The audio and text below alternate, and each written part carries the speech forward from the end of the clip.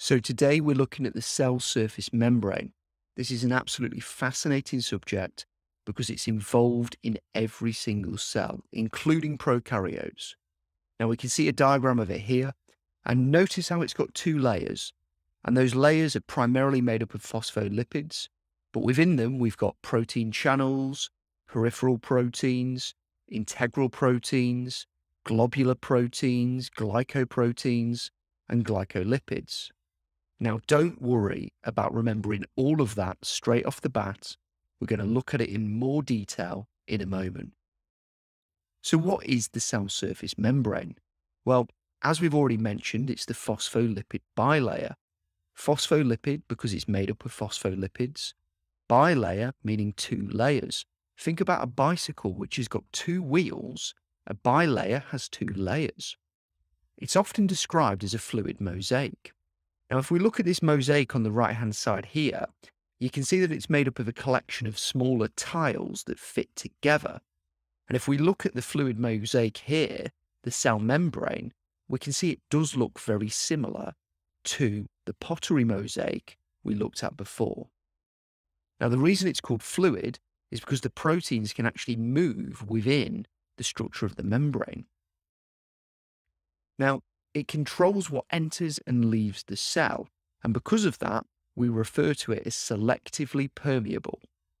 The cell membrane surrounds organelles like the mitochondria too, but other organelles like chloroplasts, endoplasmic reticulum, Golgi apparatus, many of them will have a cell membrane around them. Prokaryotic cells do not have membrane-bound organelles, but eukaryotic do. Now, this is a closer look. So have a look at this structure. You need to know it. You need to know what each of the parts do and how they interact. The phospholipids, we have the hydrophilic heads, the circles, those red circles at the top. And we have the hydrophobic tails moving away from the solutions inside. And they're what repel polar molecules like water. Now you can see at the bottom, this is the cytoplasm, which is an aqueous or liquid kind of gel, and we have the extracellular fluid, which could be tissue fluid, for example. Now, membranes are mainly made of the phospholipids, so let's draw its structure now. So first of all, we have the phosphate head, which is a chemical formula of PO4. We have the phosphoester bond. We have the glycerol. We have the ester bond, and then two fatty acids, and they can be saturated or unsaturated. This top region we refer to as hydrophilic because it's soluble in water or it's water-loving. The bottom region we refer to as hydrophobic because it's repelled or it repels water, meaning water-fearing. Now, this is a closer diagram of a phospholipid molecule. I'd recommend pausing the video and drawing it now. We can see that the phosphate is made up of PO4, and it has a double-bonded oxygen with 3 single-bonded oxygens. The glycerol has 3 carbons. The fatty acids basically have a carboxyl group at the top, and then a hydrocarbon chain coming off them.